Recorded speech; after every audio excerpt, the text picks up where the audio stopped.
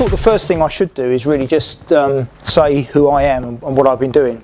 But I've been doing professional services now for the last 28 years. So if you want to talk about product, don't come and talk to me that much. I'm a little bit all right on product, but predominantly what I do is professional services.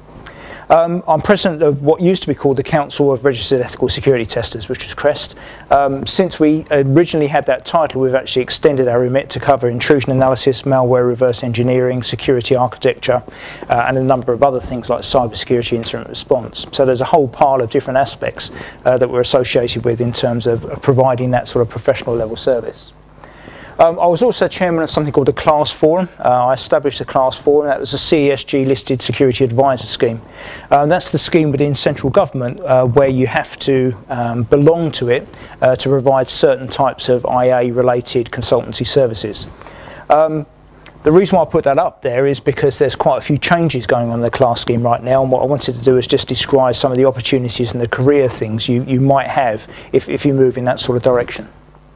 I was a fellow of the BCI, which is the Business Continuity Planning Institute, and again the only reason I put that up there is because I really think that in that particular area we've really got to step up in terms of our performance. If you look at that particular industry, it's still very much related to fire, water damage, natural disaster.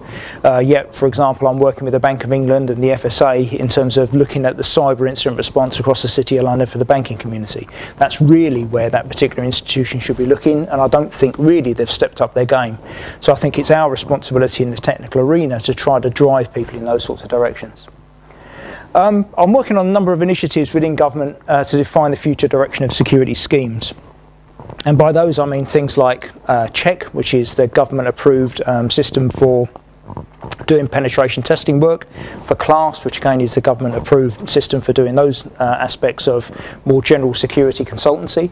But there's also a number of other initiatives going on that we're trying to tie together. So one I'd like to bring your attention to right now is that I'm working with IAC and BIS, which is the Information Assurance Advisory Council, and we're putting together a number of CVs for summer internships. So if you want, or you know somebody who wants a summer internship, get me their CV really quickly and I might be able to drop it into that program, and that's a really good thing. I'm also working with people like eSkills in terms of development pathways, trying to take people out of university and then putting them on a career path or a development path into the profession. The qualifications and things that I'm responsible for come in at around about 6,000 to 6,500 hours worth of relevant and frequent experience. So in other words, what we've got to do is try and bridge the gap between your university experience and what you need to do to actually enter the profession. I'm also the founding partner of something called Insight Consulting. I took that from a startup organisation to around about 130 full-time information security professionals. That also included a training organisation and a recruitment company. I sold that to Siemens, and I sat on the board of Siemens Communications for EMA for about 5 years. So the other thing that I offer is if anybody's interested in talking about their career opportunities, or they're interested in talking to me about how to set up and how to grow a professional services firm, I will always talk to you. You know, I'm completely open, and it's one of the roles that I think as CREST we should do. And also I can give you a balanced view about the type of organisation we think that you should be aiming for. So in other words, if you want to talk to me about going to the Big Four, I do a lot of work with the Big Four. If you want to talk about going into a communications type environment, then I can talk about those. And again, if you want to go into a boutique, I can talk about those sorts of things as well. So I'm really hoping that this is an opening in terms of a dialogue with you. This isn't the first time, I hope. It's the first time, but I hope it's not going to be the last time that we have communications. This is really opening the door, trying to show you that the profession is really interested in you coming on board, and then we'll do whatever we can in terms of providing support for you in terms of your early and then developing career. In addition to that, I'm also responsible for this as well. I'm part of the project team to build the next land speed record car. It's called Bloodhound SSC, so it's Bloodhound Supersonic Car. It's a 1,050 mile an hour car. We have a EJ200 Eurofighter engine, an 18-inch hybrid rocket, and it's powered, the rocket itself is fueled by a Cosworth Formula 1 engine, around about 770 brake horsepower. Just to give you an idea, this is the first firing of the 18-inch rocket in the UK. This is a full-size aircraft hangar, and just to give you an idea of what a rocket at around about 20% looks like. That's the Cosworth engine firing up in the background, just to give you an idea. I had the Cosworth people standing next to me when we did this in another hardened bunker, which was about 50 metres away, and they asked me to turn the speakers up. We didn't have any speakers on.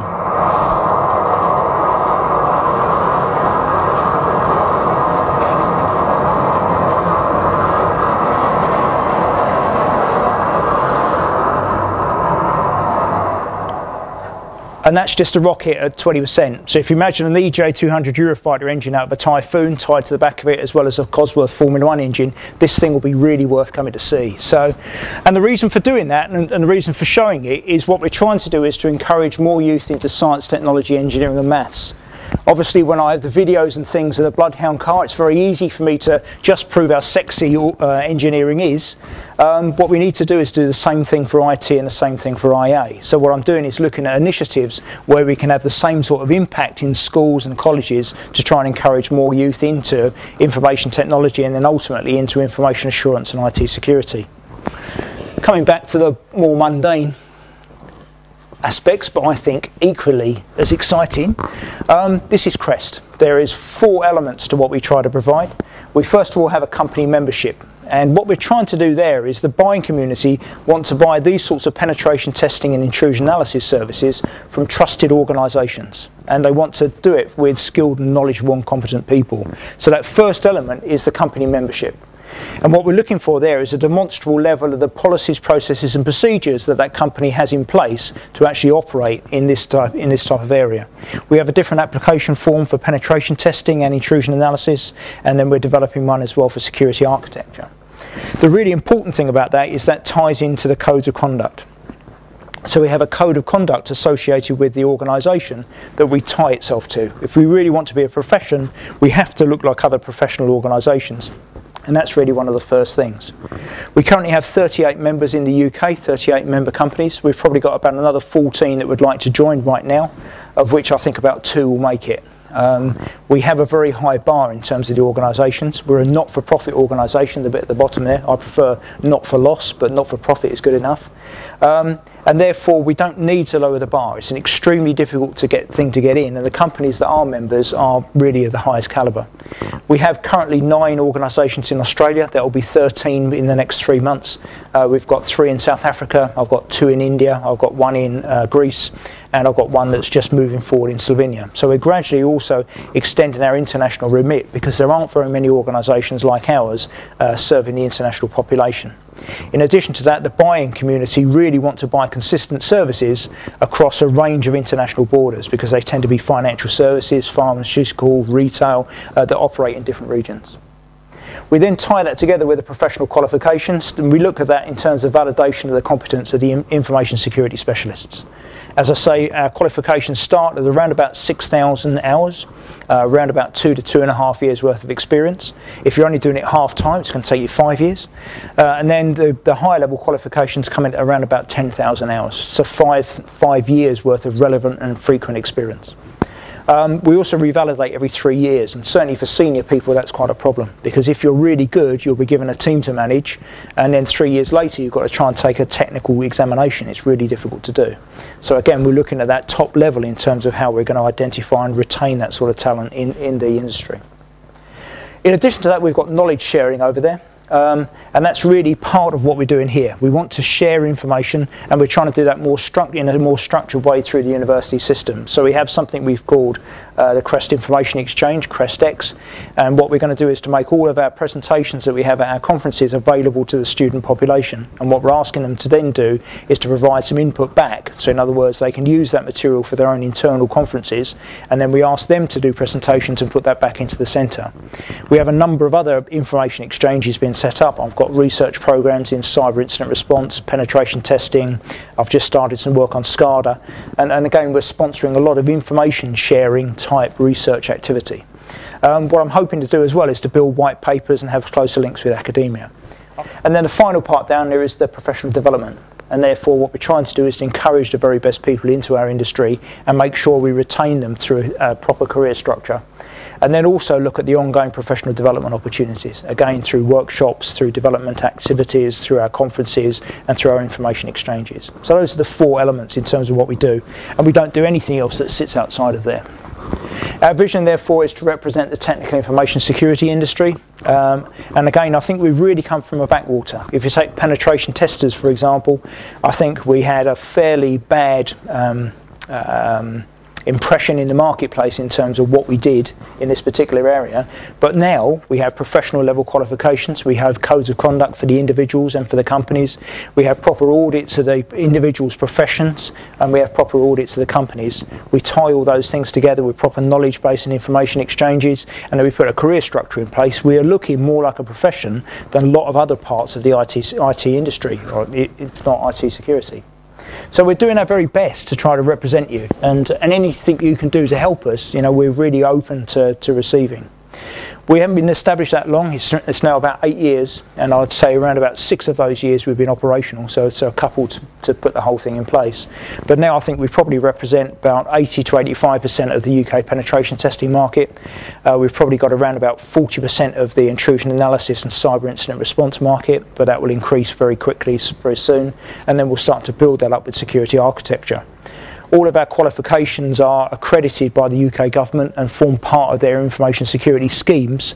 In other words, for some of the technical areas you have to pass our examinations to work in those sorts of areas. And again, if you look in the financial services area, it's really a de facto standard. I don't ever want it to be an actual standard, because at that point I don't think you work quite as hard, but I think de facto is the right place to be. I've carried on using this slide, and I don't like it very much. But I do at the same time, but for all the wrong reasons. Banking fraud now makes more money than drugs. Now, how you validate that, I have absolutely no idea.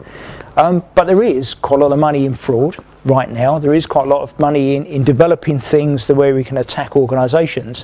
What I would say is there's quite a lot of money in the defence area as well. So if you have a choice, I think you should come onto the light side rather than move on the dark side.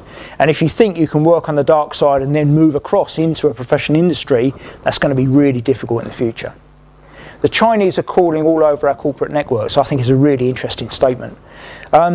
If we try to do some of the intrusion analysis, generally we'll start to hit China reasonably quickly. If I was mounting an attack, I would go straight to China, bounce off my IP address through China, come back into some of the European states and attack that way. Because as soon as you go, you're just making these huge assumptions.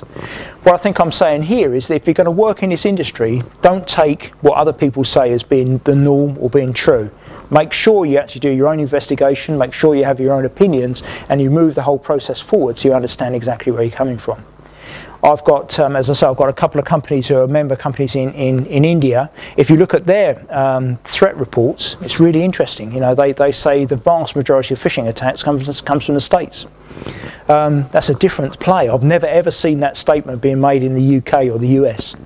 And then again, if you look in Australia, you'll see that they've got a real dichotomy in terms of what they're trying to achieve, because at the same time as you've got certain states moving in and supporting some of the mining organisations, those are the people potentially they're also attacking to try and get the IPR and the contract material. So they've got this balance of trying to draw people into their marketplace and at the same time protect their IPR. It's a really interesting balance. Selling exploits is now a significant business. It is. If you go on the internet, you can type all sorts of things. You can do password crackers, you can do email decompositions, you can extract deleted emails, all the other stuff. There's loads of things you can do that you can download off the internet. And if you develop those sorts of exploits, generally you can sell them. The reasonable price for those is around about $3,000 to $5,000 for a really good one. You can make that in 3 days in the legitimate area of the business.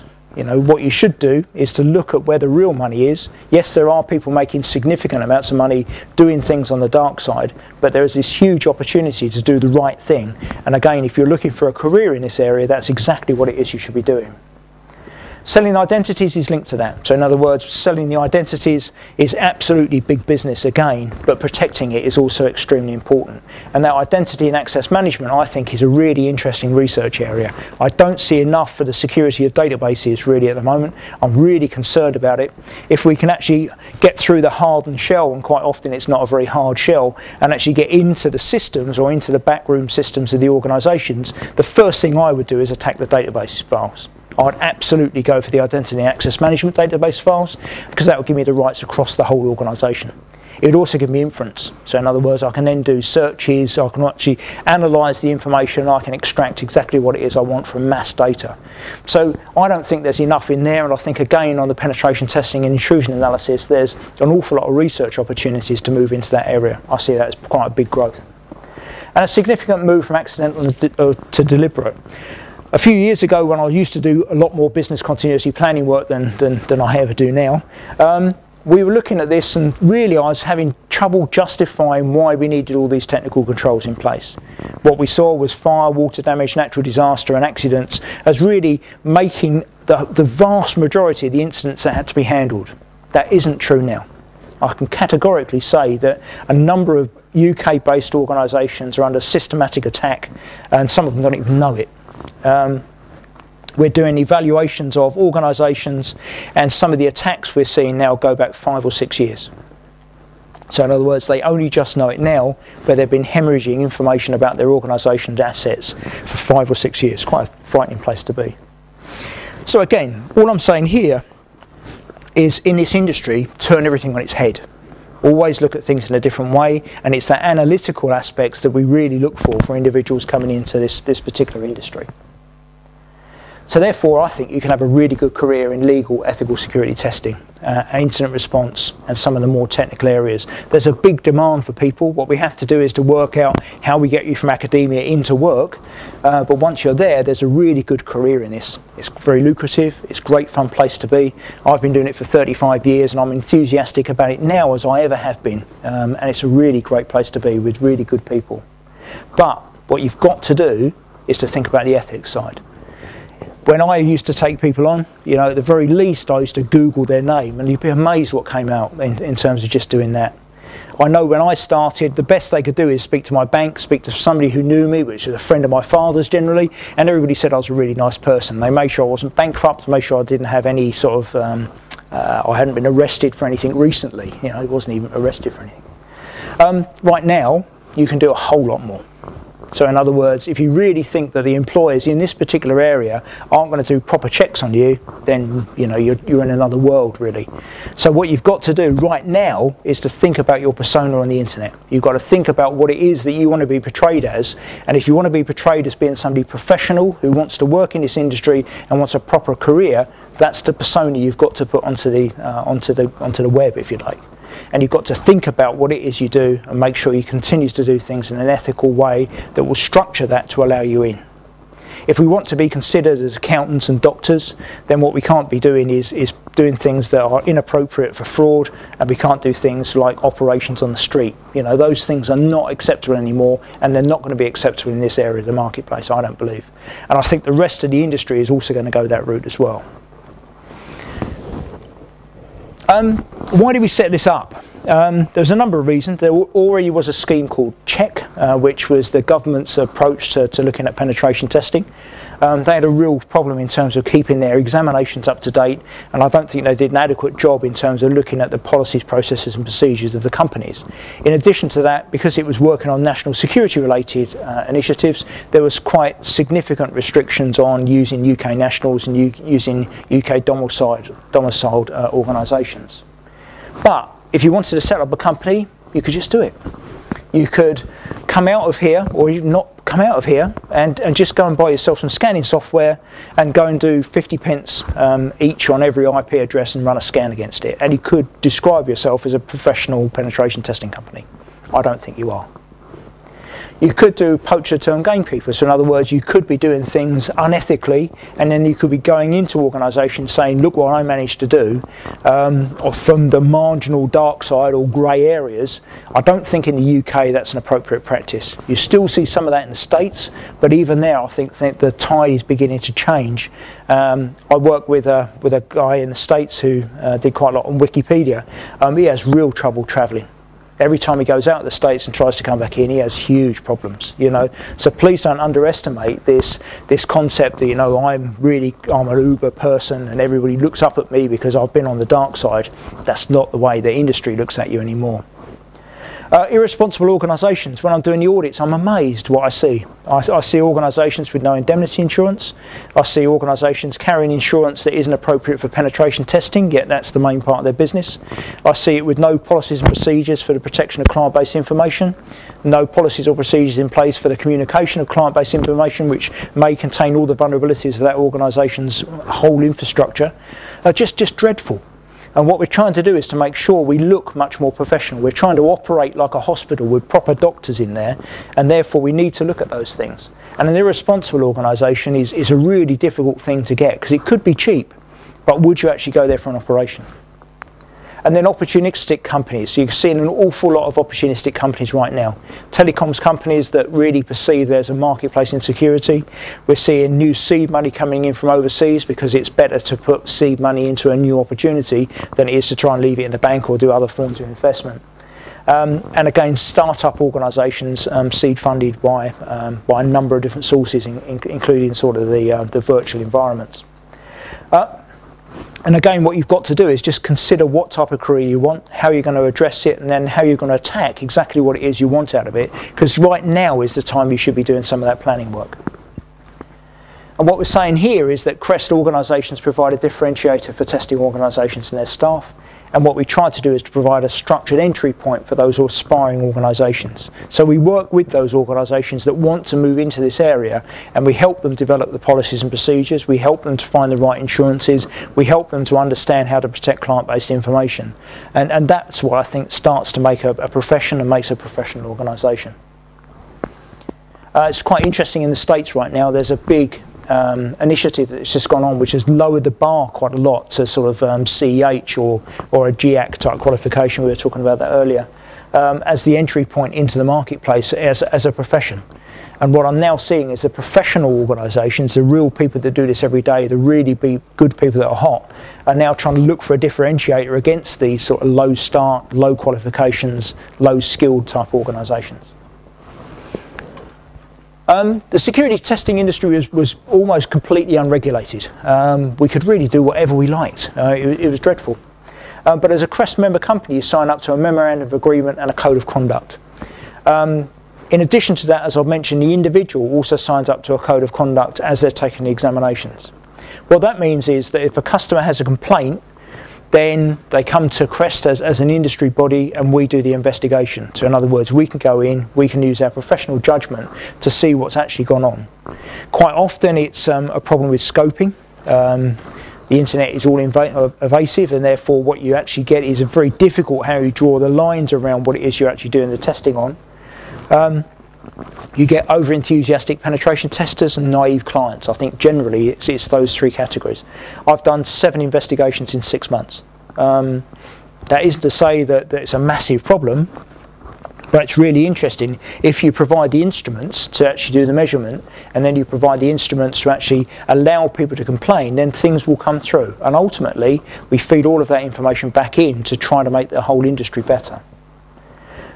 We also tried a full arbitration service, and again I think we save our members quite a lot of money sometimes, because the investigations are much more structured and we really understand what's going on. So from a company membership perspective, then these are the things that generally we're looking for. We're looking for them to agree and adhere to the memorandum of agreement, which basically says you are actually adopting the policies and procedures that you've written. It's not a very difficult thing to do. You know, you've specified to me what it is that you say you're going to do to protect client-based information. If you don't, then you're doing something wrong. It's not very difficult. Carry out appropriate vetting of staff. Again, coming back to that proper vetting of staff. All of the organisations we work with at least go to the ISO standard for individual vetting. And where they don't, they have an equivalent set of policies and procedures in place themselves for doing that vetting of staff. You will not get into this industry without being vetted. You won't work in any of the other buying communities without being vetted.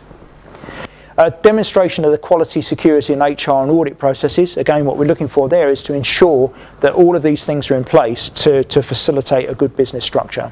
Have access to CREST accredited consultants, and that can be through a contracted or through a full-time employment.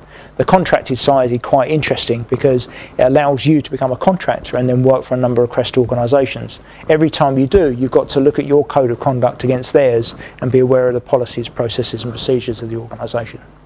Carry out appropriate insurances and have paid your CREST membership.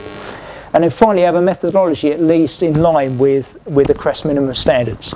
We're not talking about OWASP standards here. What we're looking at is the organisation structure. And for penetration testing, we break that down into test administration, test execution and data security. What we're looking for is to make sure the scope aspects, I've already mentioned scope is generally quite a problem. One of the ones I've investigated recently, they got everything signed properly to do a penetration testing of a web application. They validated it, they got everything signed, they did the test, knocked over the website. The website didn't belong to the people they were contracting to, it's a third-party relationship. You know, that's a difficult thing to identify. We fed that back in, and hopefully there's some better policies and procedures. Legality. If you come across child pornography, you have a legal obligation to report. At the same time, I think you should do full disclosure and full reporting of all the vulnerabilities you find. So in other words, you can't hold things back for the next test you do. You should actually do full reporting and full disclosure. In terms of the execution then, what we're looking for is the overall approach. How do you approach your examinations of the organisation? What we do in terms of separation, so again, denial of service attacks on a live system that's running a payment system or is part of the critical national infrastructure, not a great idea really. So that separation is important, and it's linked to the tool heritage. I'm not saying don't use things in the wild that come from the internet. What I am saying is if you're going to use it, for goodness sake, separate it from the main systems, because they're very, very likely to have some form of an external payload. So in other words, you'll buy these things or you'll get them for free. Generally, there's something built into the code. They're full of malware. Again, full traceability and repeatability aspects. And then finally, the data security side. What we're doing there is looking at the storage, transit, destruction of client-based information. This is very sensitive stuff, and you need to treat it in a way that's going to be appropriate. You can see from here we have a slightly different approach, particularly in the middle section here, in terms of doing the intrusion analysis and the cyber incident response. But generally, we're looking for professional organisations that can demonstrate they understand how to operate in these environments, and they can do it in a professional way, and they employ professional people. Again, what we're coming up to here is the companies are audited for their processes, and they provide a positive contribution to the development of the industries and the individuals. Therefore, I think there's always a very good career. And if you're thinking about looking at these types of career opportunities, I would definitely use CREST as being your first port of call. Not the last one, but I'd definitely look down the list of organisations, because those are the ones that have invested time and effort to actually try to get into these areas. I'm not saying don't go anywhere else, but I think that's a good starting place. And if you look at the sorts of things we've examined and look for in the organisations to which you might work, then try to make sure that you can actually get some mirror. So in other words, you have those sorts of things available to you in the organisations you're going to go and work for, particularly when you're early in your career. And this is why it's an exciting place to be. There's actually a later version of this. This is the 2011 research. But basically what's happening here is you can see the number of people we need in the IT industry is going up. In actual fact, it's done another hockey stick up the other way. And at the same time, the number of people going into some of the IT related first degrees and even master's degrees is diminishing. It's got, again, a little bit of a kick coming up, but the gap is huge. And at the moment, what's happening is old people like me are filling those opportunities. And in 10 years' time, we're absolutely not going to be around. You know, my wife would kill me if she thought I was going to work for another 10 years. I still think I'll be working another 10 years' time, but I'll have to sneak out the door quietly and get the patches off my elbows from my jacket. But I'm still enthusiastic about it. But we've got to get people interested in this and drag them in, because there is going to be a shortage. You might have a problem getting in, but once you're in there, it's going to be a good career, and it's going to be a career for a very long time. If I've managed to make a career out of this for 35 years, you're going to be much brighter than me, much better than me, and you're going to make a really good career of this.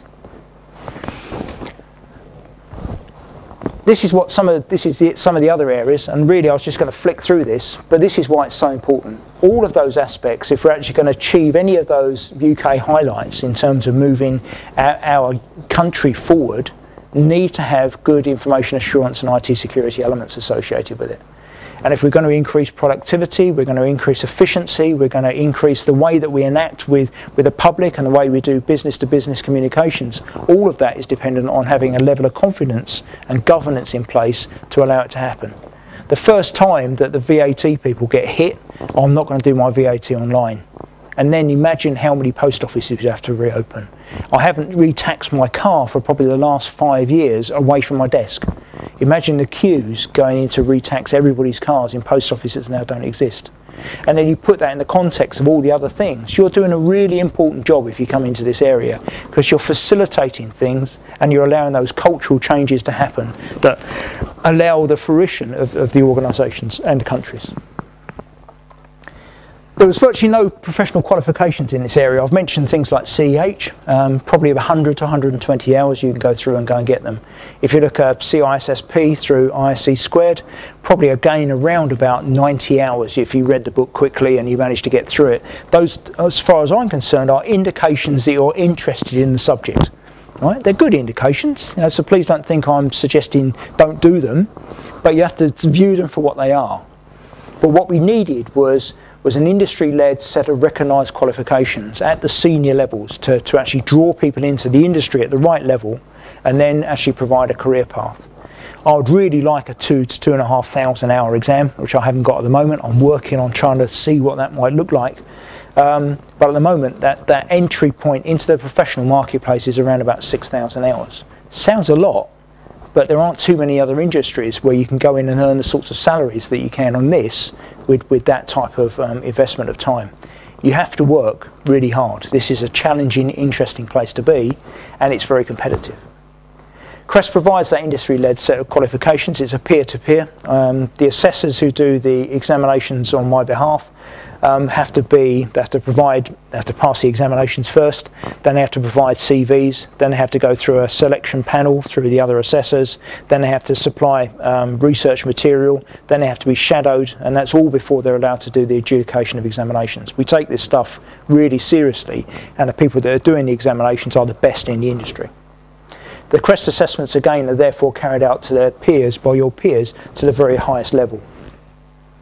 And therefore what we're doing is trying to provide a really exciting career. The first time you try to sit our examinations, you will be seeing and sitting in front of the very best people in the industry.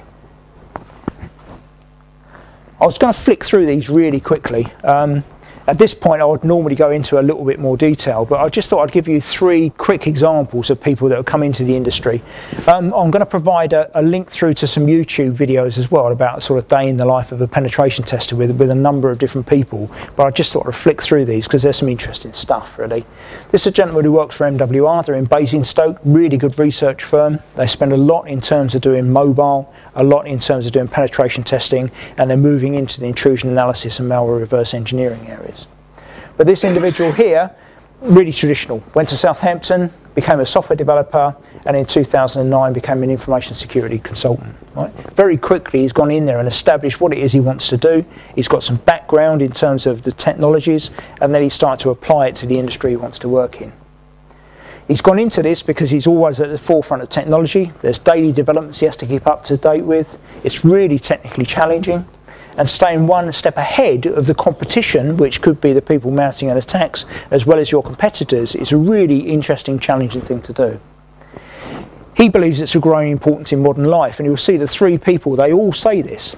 There is a cultural element to it. There is an aspect in terms of doing the right thing associated with the people that work in this industry.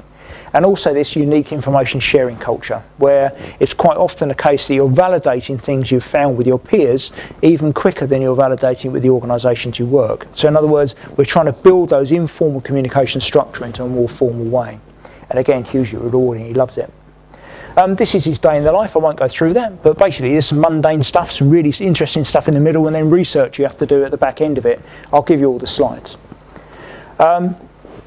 His challenge is he sells time. We can't sell yesterday's newspaper, so as soon as you've sold that day, as soon as that day's gone, you can't resell it. You can't go back and resell it again, and therefore the management of time in this stuff is really important. So don't underestimate the amount of work you have to do to get your assignments in on time, how you structure your work, how you structure your own personal research, because those are all life skills you're going to need if you're going to get into this area. Demonstration of excellent English and grammar skills. Please don't underestimate this.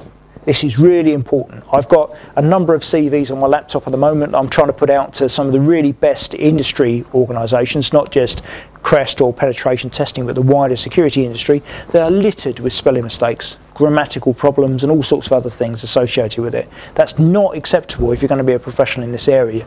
You've got to work at this stuff. you know, what you're going to do is to do a huge amount of effort into your final dissertation. You've got to put the same level of effort into your CV and accompanying documentation, and therefore those skills are really important to you moving forward. And that concept of being able to articulate an argument, so in other words, to take a technical issue and then explain it in a management term that is persuasive to allow people to do things, is really important.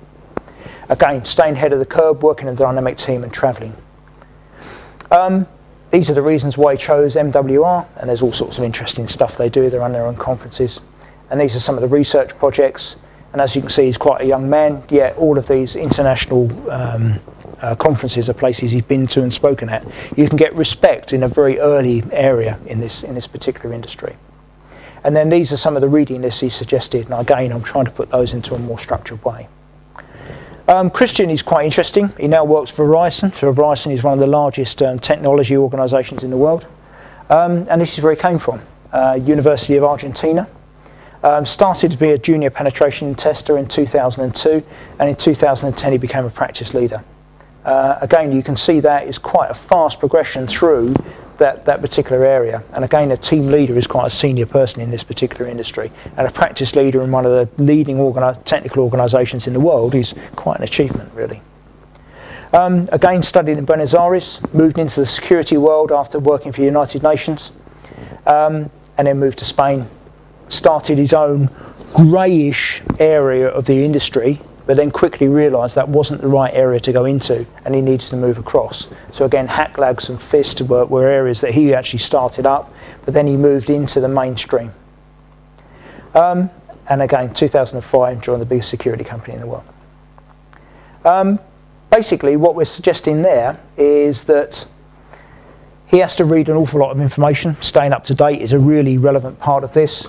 Keeps up to date in terms of his toolkit, learns the latest techniques, works on engagement, writes report, delivers results. And again, his best experience in working with really bright people, being part of the penetration testing community, that word community's come out again, and then live demos is that explanation, and then being told that something is possible is the challenge side of things. Then each project is different, and he wants to push his skills even at the level he's at now, are sort of common things that come out of everybody I speak to in this particular area. Jonathan's quite interesting. I left some of his words and his slides in here. Didn't do very well at school, and then blagged his way, as he describes it, into university. He then did really well at university. Again, network security. Became a CREST CRT extremely quickly, and then got his master's degree from Royal Holloway around about the same time. So he was studying as well as doing the work. He worked for a small company called Advisor, which was then taken over. And again, you can see when he first started, the vast majority of it was on systems administration, and then gradually moving into security analysis and then penetration testing. Don't be afraid to go in at these bottom levels. You can get out of them really quickly, but to understand what's going on and to understand the sorts of technology issues people have got is really invaluable. If you're going to go into web testing, again, go into coding. You know, work out what it is you're actually going to protect in the future. Otherwise, you can't test it. These are some of the other areas he works, and bearing in mind his UCAS score would have been awful. His master's degree is in an odd sort of networking security type thing. He now works for the Big Four, so in other words, he's gone in as an experienced hire, although he's still quite a young man. And he's working in their professional services, and he's doing proper work in terms of a Big Four organisation, and he's on that career path within that. If he'd have tried to get in straight from university or other places, he wouldn't have been able to do it. But again, you can see that somebody there has got a challenge. They've pulled themselves up from their bootstraps, they've worked really hard with a direction and a focus, and they've done really well. Again, some of the things he doesn't like, you'll break something, it's really hard. Monotony is terms of just general stuff you find everywhere. But it's hard at the same time, because what you're doing is challenging yourself to be best. Competitive, lots of one-upmanship, both in terms of the very nature of what you do. And then frustrating, because sometimes there really isn't anything interesting there to find. And you'll find that more in the malware and the intrusion analysis, even more than the pen testing. The best bits, he thinks, is an awesome chat line, which I think is really funny. As I've hinted out, I used to be a civil servant, so if that didn't turn anybody off, I then used to say I worked in IT. That would definitely get rid of people. Then if you didn't, I used to say I was working in technical security, and absolutely nobody would speak to me at all. So I had to do other things to make my life more interesting, to actually get married and have kids. But now, it's quite a good thing. You know, you see films about them. You know, admittedly they've all got long hairs and t-shirts and they work in a darkened room in a basement and they do things that you can't actually do. But at least, you know, we're beginning to get some exposure. So people have some idea what this industry is all about.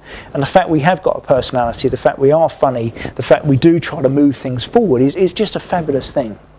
Continuous learning, varied, problem solving, good prospects. You get paid to break stuff, and helping people in the companies comes out, again, as one of those cultural things. As I say, spend a bit of time, go on to the day in the life stuff when I give it to you, and hopefully when you go into the industry, come and give me some back, because then we can encourage more people in. So the opportunity is to look at these professional-led industry qualifications and actually orientate your career path around a professional development and around a set of organisations and structures and examinations that will allow demonstrability of your capability. Right? This is the way the industry is going. It's not just pen testing that's moving in this area. If you look at the whole of CCP, which is a CESG Certified Professional Scheme, that's looking at examinations and assessments across the piece in terms of all of the information security roles. This is the direction you're going to go, and it doesn't matter whether or not you're going to technical or non-technical, you've got to plan your career. You've got to think about where you're going to go, you've got to think how to get in and ultimately where you want to go, and then orientate all your activities and all your efforts to achieve that. That's by far the best thing to do, and to be enthusiastic and driven are all the things that the industry is looking for. In terms of our qualifications then, as you can see, again from the background of some of the people I mentioned, you've got the network administrators, academia or applications development. After 2 years regular and frequent experience, you can look to do one of our registered examinations, and again it's common across the whole piece. So intrusion analysis, cyber incident response, malware reverse engineering, penetration testing, we're all looking for that around about 2 years worth of regular and frequent experience. And then you start to specialise. So expect the people at the registered level to have a good understanding of infrastructure or apps, but to understand both areas. There's also mobile in there as well, and there's some other aspects in terms of things like SCADA systems. But at that point you become a generalist, and then you start to specialise, and the way we specialise in the penetration testing area is through infrastructure and applications. And again, we're looking at 5 years plus worth of experience. It's really interesting when some people come into this industry thinking they're really good, and then they go up against the real professionals. It's a real eye-opener. Cybersecurity challenge, which I really like, I'll mention it again a bit later. They were trying to do some, if you like, challenge the experts. It was just such a unbalanced attack defence aspect that we just intermixed everybody together, because we wanted to make sure that everybody derived the best benefit. This stuff is hard, and the people that do it well are really good at it. What we do is we have multiple choice, long form and practical. Multiple choice for looking at knowledge, long form for looking at skill and application, and then a practical application is if you like, looking at the performance aspects of your competence. And that's the way we do all of our examinations. On the network forensics side, really it's quite interesting. I don't like the word network very much, and I don't like the word forensics. However, that's where the money is at the moment in terms of trying to get people into the industry, so I use it. In this one, I'm actually talking about is malware, intrusion analysis, and then re-engineering. And again, what we're seeing there is an increasing number of companies are under quite consistent attack. That's why we're getting so much research in this particular area. And it is consistent, it is persistent, and it is quite hostile, I think would be the words I would use. Tackling these attacks include the development of the ability to detect them as they're happening, but also to look at the intrusions to find out where they've gone. Detections based around the concept of network forensics, although it's not real forensics.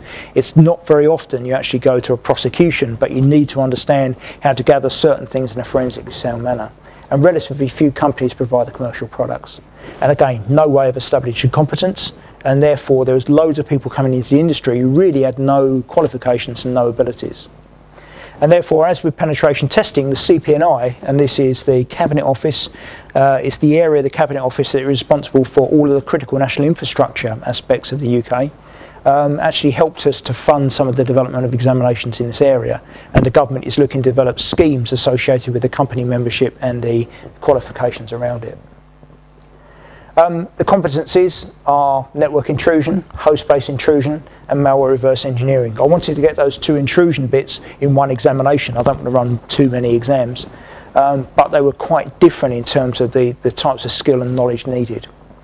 And therefore what we're looking for here is people to find evidence of malware in larger network traffic, and then identify malware and take forensically sound copies of the relevant code. And the difference between those is it's extremely difficult on the network side to actually gather information in a forensically sound manner. I challenge people to try to do it and then put it to the courts. And then the reverse engineering is to actually find out the cause roots and then try to find out how you can fix things after finding malware attacks. And again, this is the way we do the examinations. We're looking for skill, knowledge and competence. And what we're doing is try to apply those standards across the piece. As I mentioned before, we've also got security architecture, which I'll come on to in a minute. Again, very similar approach. From an international basis, then we have really close relationships with the UK government. As I say, we run all of the examinations for the Czech scheme, the vast majority of them. And we're working with the government to establish the new schemes in terms of how we move those processes forward. This is just a little bit of background about Czech. So again, if you want to work for the UK government in this area, then you'll look for Czech organisations. So in other words, those companies have got UK domiciled organisations, and you have to be a UK national. So in other words, you have to pass the UK security requirements to work in certain areas. But it's a real partnership. This is probably the first time I've ever seen a real partnership between industry and government in this way, where we have dual recognition and we work together so closely to actually deliver what I think is an important thing. And this was a process. So we've actually gone through from taking over the examinations to developing new to actually trying to influence what the industry looks like. And again, working together on that is again something I really haven't seen. This is really fascinating stuff. And exactly the same thing was trying to happen in the States. So there was something called the National Bureau of Information Security Examiners, and that was funded from a number of different sources, and some of the evaluations and the assessments there were quite interesting. This was the board of NBIS, and they had a very common aim. The difficulty they had was that the number of people they put through the examinations didn't have 6,000 hours. They had a lot less than that, and they were meant to be competent, but they couldn't pass the exams. But I could look at the CVs and say, you know, at the time when they were just getting good, they'd be moved out onto something else, and therefore they're not going to be able to pass these types of exams. So again, we're now trying to backfill to actually put some proper structure in here, and it's the supply industry which is now driving those initiatives, interesting enough. Australasia is really interesting. You've got the Attorney General's office, and you've also got industry, and you've got the PM's office. Again, those organisations helped pay to establish a CREST chapter in Australia for around about 6 months, and they took all of our rigs out there. We run everything IPR free, and therefore you can go and get qualified over there and work for a CREST member company. It's really interesting how that particular side of things is growing, and again they have quite close associations with Asia and also New Zealand. And that's really the first, what I would say, grown-up proper international coverage for a CREST organisation. But also, what I've said, we also have affiliations with other companies in other countries, and we're being driven to supply more and more, although we're very small. But our level of influence, I think, is increasing quite dramatically. So just to give you an idea, starting when you come into the industry, I think you'd be aiming for 20 to 25. If you're looking at an internship, it's the equivalent of around about £14,000 to £18,000 a year, prorated over the period in which you're working. As you enter into there, 20 to 25 is a relatively easy salary, I think, to try to get. 6,000 hours later, and bearing in mind if you work really hard, you can circumvent some of that because of the research you will have done as part of your degree course. You'll be looking at somewhere between £35,000 to £55,000 a year. The 35 is normally a repayment back because somebody's put an awful lot of investment in you to get you up to that level of the organisation, and they'll keep your salary slightly low for a little period of time where they're trying to recoup some of the training money. I'd never ever see an open marketplace for 35 for a registered tester or intrusion analysis person. It's much more closely to the 50s. It's got to be 50 really. 10,000 hours later, you'll be looking at 60 to 90,000 pounds as a specialist person doing something that's really exciting. And at that point, the choice is yours. You can then go on to team leadership. That's generally what you can earn working for yourself, if you like. So in other words, you're generating the work, you're generating things within the organisation, and that's the payback to the company. If you then start to develop teams underneath you, then again the salary expectation in those areas can be significantly more than that. And for certain organisations right now, they're paying more to get people in to run those and develop those particular parts of the industry. It's a really good place to work. So you imagine 5 years in, after doing a bit of work, so in other words maybe 18 months or a year trying to get your foot on the ladder, and then doing 5 years, you're earning almost £100,000 a year. It's a really good industry to be in. It's really exciting, really challenging. And if you just want to stay in the technology, you can continue to work in boutique organisations, or you can just stay in that particular area and make yourself a very good living. I'll just cover one of the other schemes very quickly. So this is, I've mentioned before, is a CESG certified professional scheme. There are 3 certifying bodies. There's the British Computer Society, there's the Association of Project Managers Group Limited, the people that do the Prince training, and there's a consortia between Royal Holloway College, which was for the academia, which we haven't used yet, and the ISSP, the Information Security Professional, Institute of Information Security Professionals, and CREST as a consortia. And what CREST does is we provide the technical examinations in those areas, and the ISSP provide the structure in terms of the interview process, which I think works really well. I think we're the hardest by quite a long way, actually. And basically that's the way that particular thing is structured. So again, they're looking at competency-based assessments, and we're looking at technical examinations. Again, this is where the industry is going in all areas of information assurance. And what we're looking at is these are the roles that are currently defined, and the government is working to define other roles. And you've got organisations like BP, BT, and others that are beginning to structure their whole system in alignment with the way we're doing the scoring under the ISSP skills framework and the way we're doing these assessments. We have 3 levels: practitioner, senior practitioner, and lead. Lead is really difficult to get. Doesn't necessarily mean you're going to get more money.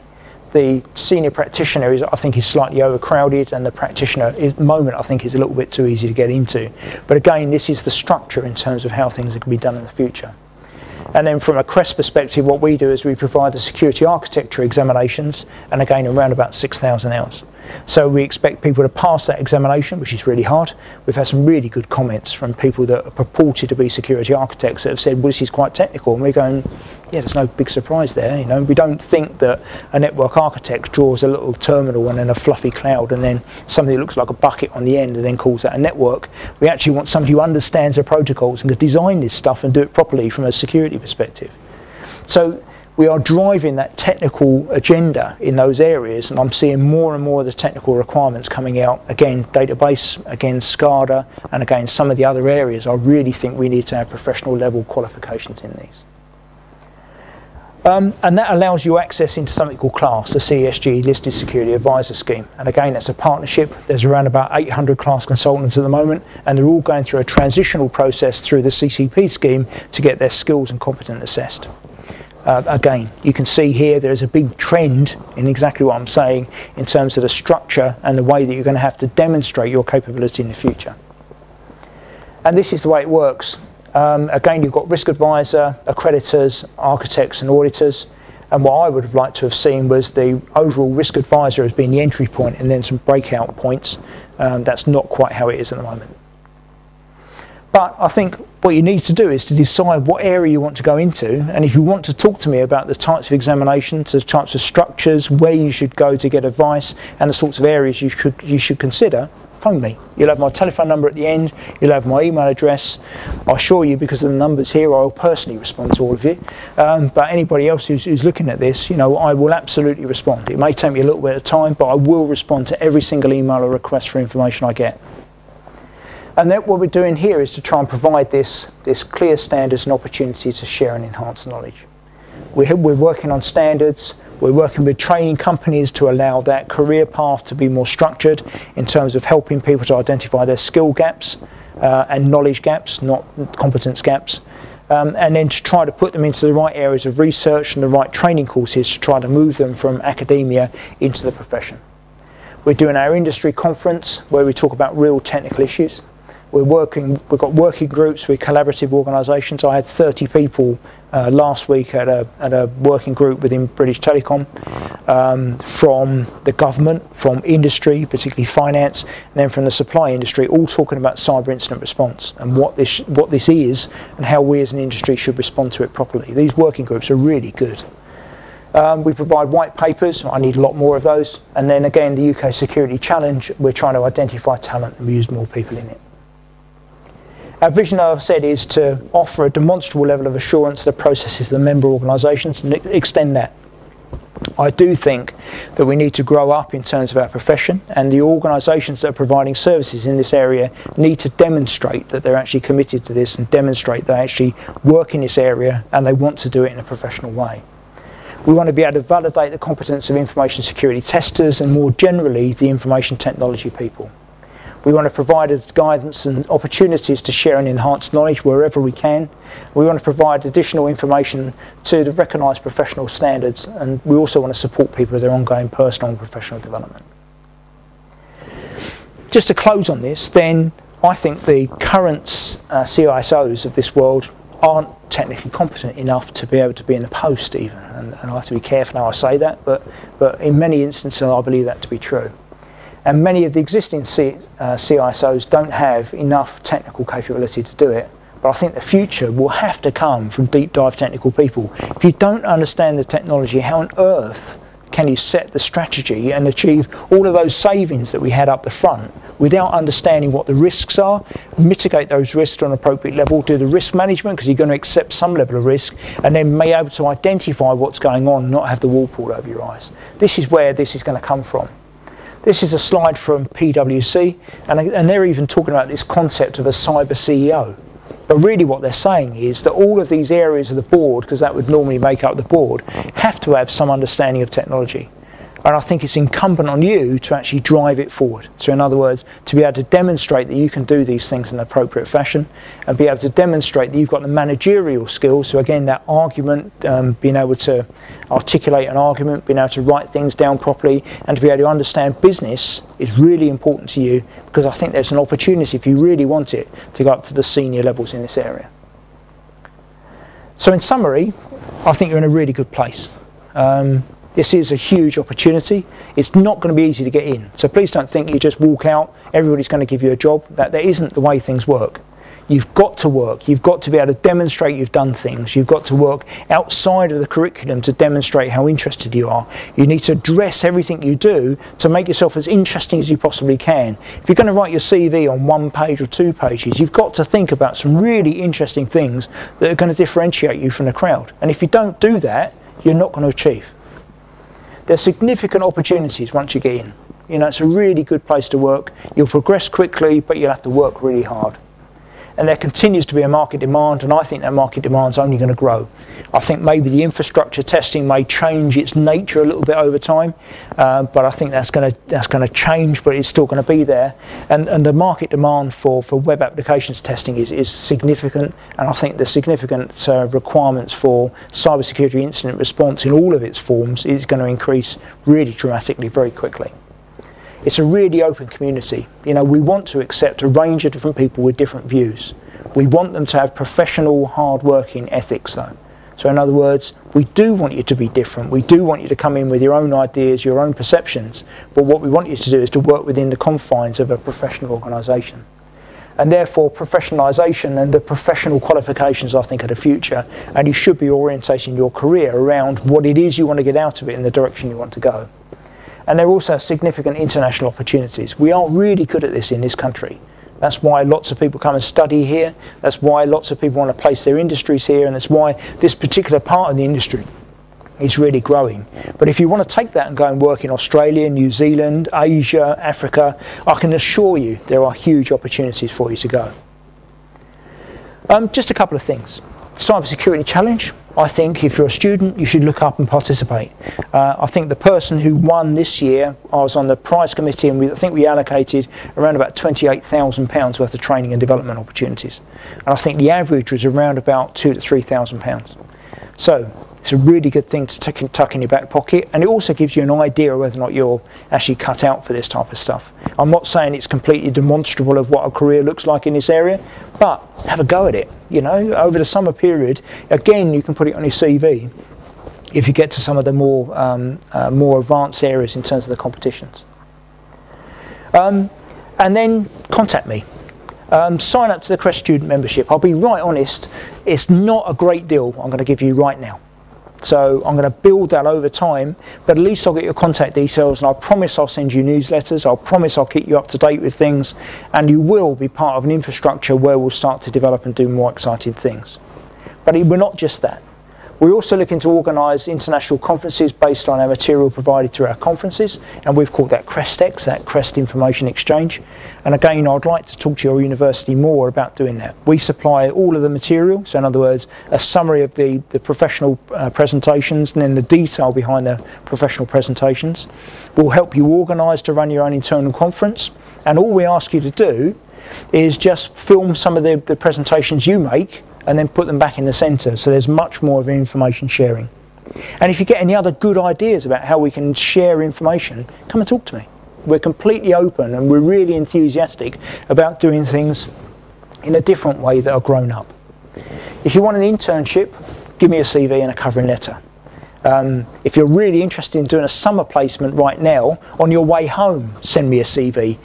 Because as I mentioned before, I'm working with BIS and IAC in terms of putting together an awful lot of CVs to go into some really interesting companies, not just in the service sector, but in the finance, telecoms, the big four, some of the software providers, and some of the security product people. There's some really interesting opportunities there, and it's around about 6 to 8 weeks over the summer. If you don't want to do it this year, think about it for next year.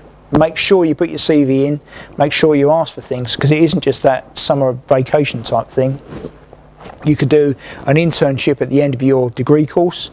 You can do it if you've got a gap in the middle. You can do it to supplement some of the things you also have to do to demonstrate what it is you've done in your degree course as well. So speak to me. I'll always do my best to try and place you, particularly if you're enthusiastic, and particularly if you take the time to put that covering letter around the CV describing why it is you want to work in this industry. If you can't articulate that, you know, then you've got some real problems. Job opportunities, I will help you try to get into the industry. So in other words, that first career step is where I'm interested. Once you've got into the industry, then you can look after yourself, right? But I will do everything I can to encourage people to take new entrants into the industry and provide them with a structured development path.